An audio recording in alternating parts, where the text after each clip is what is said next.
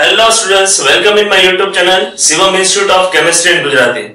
વિદ્યાર્થી મિત્રો, આજના લેક્ચર ની અંદર આપણે ખૂબ અગત્યનો પ્રાથમિક એમાં એનિલિન ની બનાવટ ગુણધર્મને ઉપયોગ ગણશું.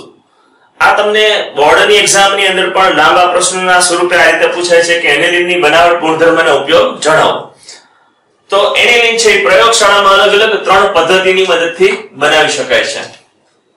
એનિલિન ની બનાવટ માટેની સૌથી પહેલી પદ્ધતિ નાઇટ્રોબેન્ઝીન માંથી. ચલો, નાઇટ્રોબેન્ઝીન કોને કહેવાય તમે જાણો છો. બેન્ઝીન રિંગ ઉપર નાઇટ્રો સમૂહ આવેલ હોય તો આ બંધારણને આપણે કહીએ છીએ નાઇટ્રોબેન્ઝીન. અચ્છા, જે કાંઈ આપણે નાઇટ્રોબેન્ઝીન મળે છે એ નાઇટ્રોબેન્ઝીન નું રિડક્શન આપણે હાઇડ્રોજન દ્વારા કરીએ અથવા ડાયહાઇડ્રોજન દ્વારા કરીએ નિકલ ઉદ્દીપકની હાજરીમાં, અને તાપમાન અંદાજિત આપણે જોશે 873 કેલ્વિન તાપમાન. તો આ બે ઓક્સિજનના પરમાણુઓ છે એ હાઇડ્રોજન સાથે પ્રક્રિયા કરી અને 2 મોલ પાણીના અણુ સ્વરૂપે દૂર થશે. અચ્છા, આ રિડક્શનની પ્રક્રિયા દરમિયાન ઓક્સિજનના સ્થાને નાઇટ્રોજન સાથે હાઇડ્રોજન જોડાશે. ઓક્સિજનના સ્થાને નાઇટ્રોજન સાથે હાઇડ્રોજન જોડાય અને આપણને આ રીતનું બંધારણ પ્રાપ્ત થાય. બેન્ઝીન રિંગ ઉપર એમિનો સમૂહ, જેને આપણે કહીએ છીએ એનિલિન. તો આ પદ્ધતિનો ફાયદો એ છે કે આ પદ્ધતિથી આપણને એનિલિન પ્રાપ્ત થાય એ શુદ્ધ એનિલિન હોય છે. એમાં કોઈ પણ બીજા પ્રકારની અશુદ્ધિઓ હોતી નથી. ત્યાર પછી એનિલિનના રિડક્શન માટેની અન્ય પદ્ધતિઓ છે. આ પદ્ધતિની ખામી એ છે કે આ પદ્ધતિની અંદર આપણે ખૂબ જ ઊંચું તાપમાન ઉપયોગમાં લેવું પડે.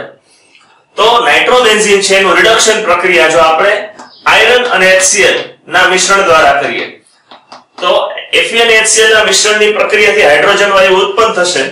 આ હાઇડ્રોજન વાયુ છે એની મદદથી આપણે નાઇટ્રોબેન્ઝીન નું રિડક્શન કરી શકીએ.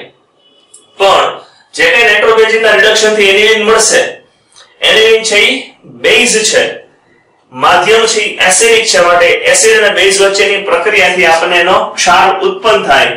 એટલે આપણે નાઇટ્રોબેન્ઝીન ના રિડક્શન થી એસિડિક માધ્યમમાં રિડક્શન કરીએ છીએ. એટલા માટે આપણને એનિલિનિયમ હાઇડ્રોક્લોરાઇડ છે પ્રાપ્ત થશે.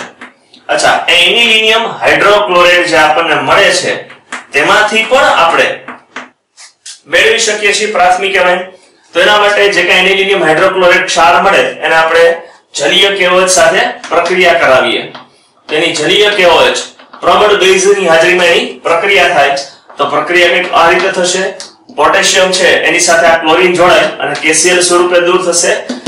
બેઝનો OH અને H સાથે પ્રક્રિયા કરી પાણીના અણુ સ્વરૂપે દૂર થશે અને ફિનાઇલ રિંગ ઉપર એમિનો સમૂહ એટલે કે એનિલિન છે એ આપણને પ્રાપ્ત થશે.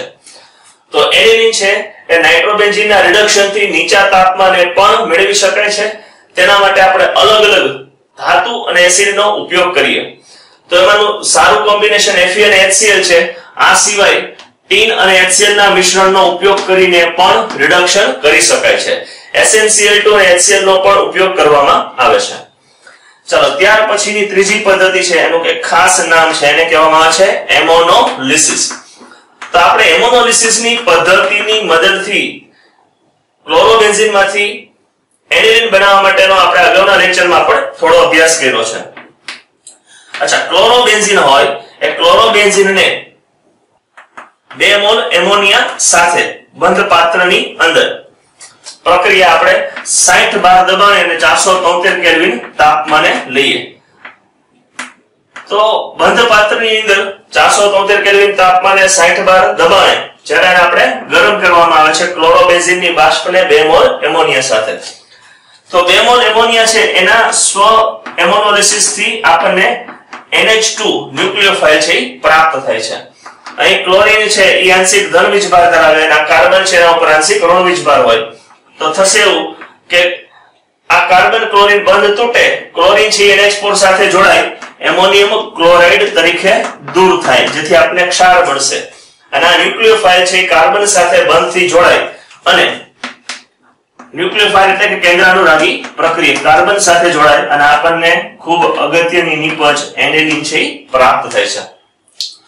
તો આ અલગ અલગ ત્રણ પદ્ધતિની મદદથી આપણે એનિલિન છે બનાવી શકીએ છીએ. હવે જે કાંઈ એનિલિન પ્રાપ્ત થાય છે એના ચોક્કસ ભૌતિક ગુણધર્મો છે.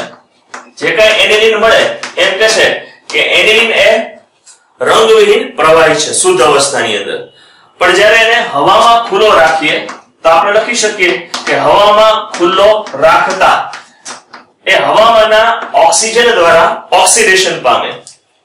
અચ્છા, એ ઓક્સિડેશન પામે તો તેનાથી આપણને જે કાંઈ એનિલિન પ્રાપ્ત થાય છે એ ઘેરા લાલ રંગનું હોય છે.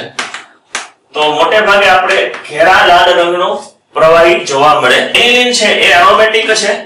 પ્રયોગશાળામાં તમે નક્કી કરી શકો છો કે ભાઈ જ્યારે આપણે એનિલિન પ્રવાહીને પોર્સેલિન પીસ ઉપર બર્નર ઉપર ગરમ રાખીને બર્નર ઉપર ગરમ કરીએ તો ધુમાડાવાળી, ખાસ કરીને કાળા ધુમાડાવાળી જ્યોતથી સળગે, તો આપણે કહી શકીએ કે એરોમેટિક ગુણધર્મ ધરાવે છે.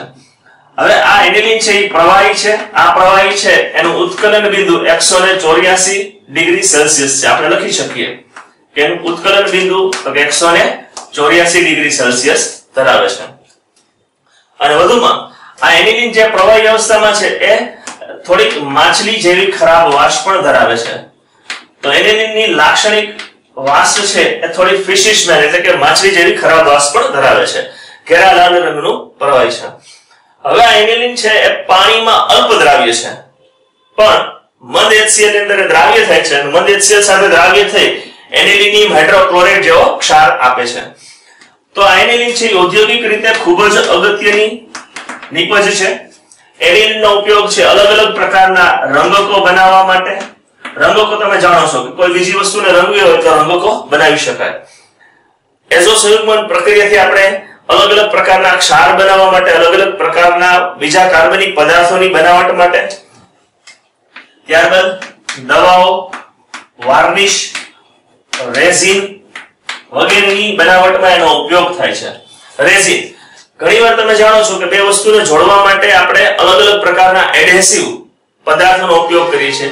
તેવા અલગ અલગ પ્રકારના રેઝિન બનાવવા માટે પણ એનો ઉપયોગ કરવામાં આવે છે. ત્યારબાદ એનો સૌથી અગત્યનો ઉપયોગ છે રબરના વલ્કેનાઇઝેશનમાં દ્રાવક તરીકે. તો રબરની વલ્કેનાઇઝેશન પ્રક્રિયાની અંદર દ્રાવક તરીકે એનિલિન છે ખૂબ જ ઉપયોગમાં આવે છે. પણ હાલના સમયમાં એનિલિન છે એનો ઉપયોગ સૌથી વધુ અલગ અલગ પ્રકારના રંગકો, અલગ અલગ પ્રકારના કાર્બનિક પદાર્થોની બનાવટમાં કરવામાં આવે છે. અને એનિલિન છે વિપુલ પ્રમાણમાં ઉપયોગમાં લેવાતો કાર્બનિક પદાર્થ છે. તો વિદ્યાર્થી મિત્રો, તમને મારો લેક્ચર ગમ્યો ને તો ખાસ લાઈક કરજો, શેર કરજો અને બીજા વિદ્યાર્થીઓને પણ જણાવજો અને સબસ્ક્રાઇબ કરવાનું ચૂકશો નહીં. ચાલો મળીએ નેક્સ્ટ લેક્ચરમાં.